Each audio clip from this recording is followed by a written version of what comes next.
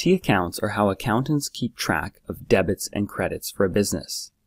Each account for the company will have its own T table that looks like the example below. It makes the shape of a T with debits on the left side and credits on the right side. Let's recap what debits and credits are. Debits and credits are part of double entry accounting. Transactions need to be recorded twice, once as a debit and once as a credit. Let's look at some examples of how that works.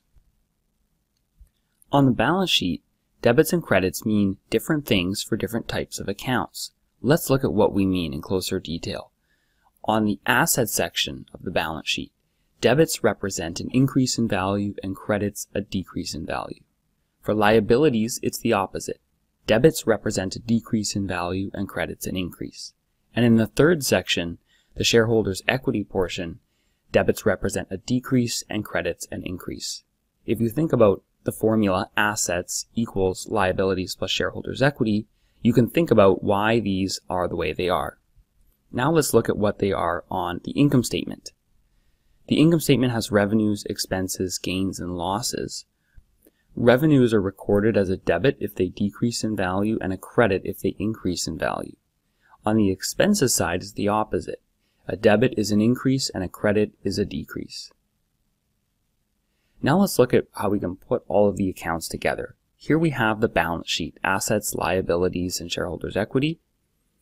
Below that, there is also additional paid-in capital and retained earnings. And then we have the income statement, the revenues, expenses, and dividends for the business. So we can map out where every transaction would be recorded, and we know if it's going to be a debit or a credit, and it's going to be an increase or a decrease depending on the account. Let's look at a specific example now to make the point.